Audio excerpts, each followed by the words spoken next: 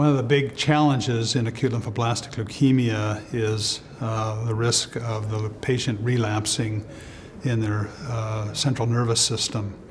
And in central nervous system leukemia, patients have infiltration of the lining around the brain of the meninges that can be a sanctuary site where chemotherapy doesn't get into that area well. This is systemic chemotherapy that we give through the vein or by oral medication. So we know that if we don't do prophylaxis and try to prevent the CNS occurrence of the leukemia, that this will happen in more than 50% of the patients. So over the years, there's been refinements in the treatment, in the prophylaxis or prevention of CNS leukemia. And this treatment is given in conjunction with the systemic chemotherapy that we give, again, either intravenously and or orally to treat their bone marrow disease and other sites of the leukemia.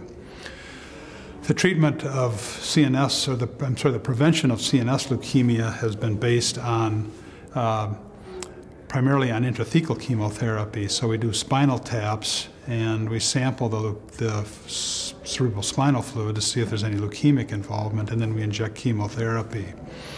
We can also use high doses of certain chemotherapy drugs like methotrexate or cytarabine that can cross into the CNS and help to treat that leukemia.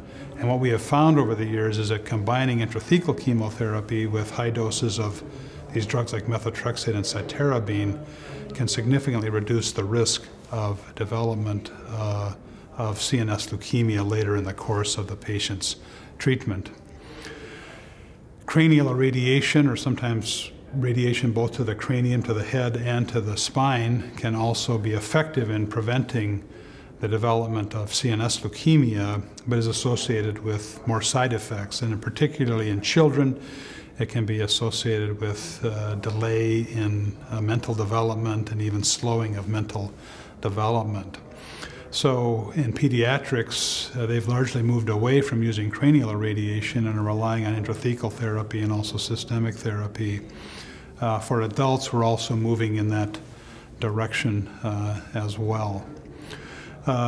If someone, despite that, relapses in their cerebral spinal fluid, or if we find at diagnosis that they have leukemia in their spinal fluid, then that presents additional challenges to us.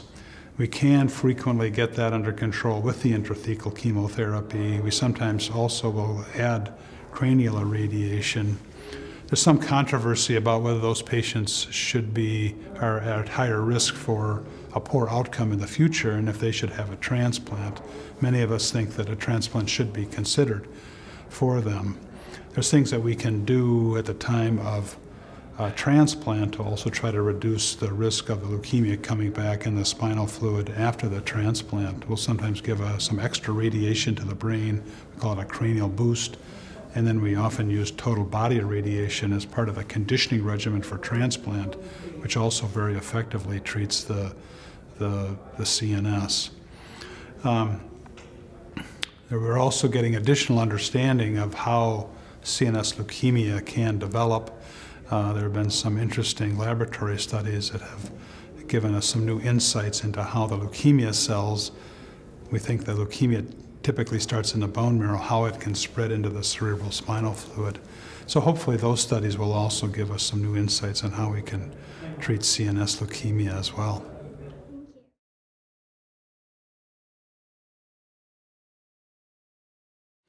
Well, an important consideration is the patient's age. We don't like to use that by itself. We also take into account other factors such as comorbidities that the patient may have, if they have liver disease, if they're diabetic, if they have heart disease. So those are also considerations. But for younger patients, we think that a pediatric intensive regimen that I mentioned can be the most effective way to get them into remission and keep them there, and may even prevent them from needing to have a transplant.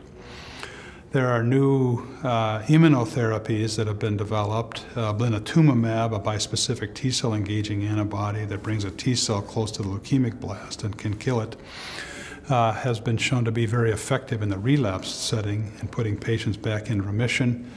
It doesn't tend to keep them there, but it can serve as what we call a bridge to transplant and get them into remission so that we can then more safely take them to transplant.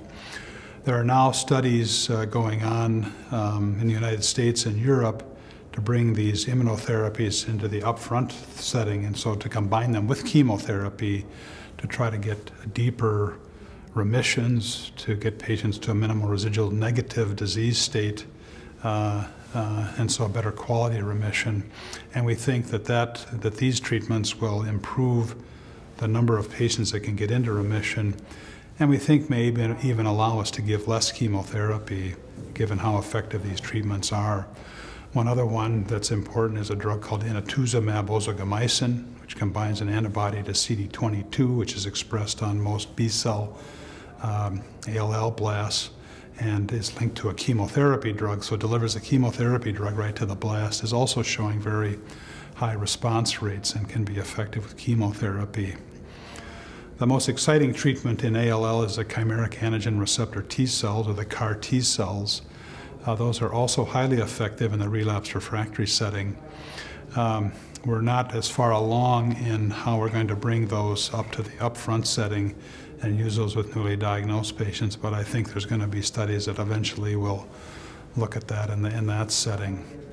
I mean, our hope is that by getting more patients into remission and keeping them there, we can lessen the need for transplant, which is highly effective, but also has a lot of short and long-term side effects.